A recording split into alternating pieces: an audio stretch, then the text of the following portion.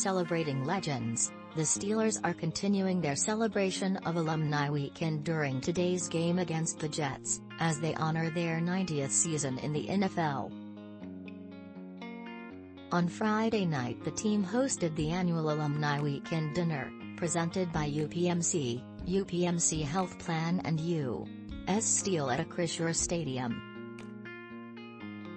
The dinner, which benefits the UPMC Sports Medicine Concussion Program, brought together players and families of players throughout the decades of Steelers football. On Saturday, players toured the UPMC Rooney Sports Complex.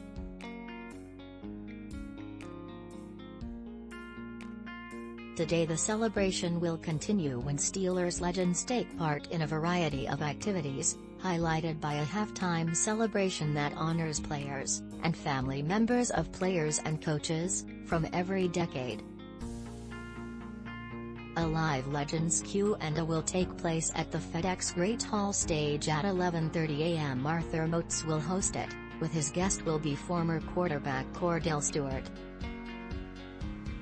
The Terrible Towel Twirl will be started by the team's alumni, with Ken McMurrain joining in after he won the chance to do it at Rock Steelers style in 2021.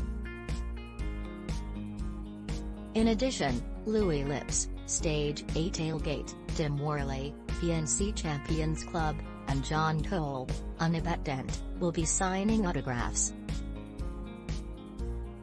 Promoting international diversity, 4 Steelers players will be taking part in a special initiative to promote international diversity the NFL is undertaking the next 2 weeks, when they wear a flag helmet decal of the country or territory that represents their nationality or culture.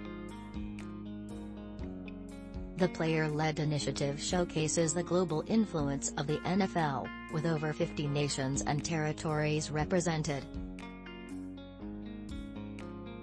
Players are able to wear, alongside the American flag, the flag of a country they lived in for 2 years or more or have a parent or grandparent who were born there.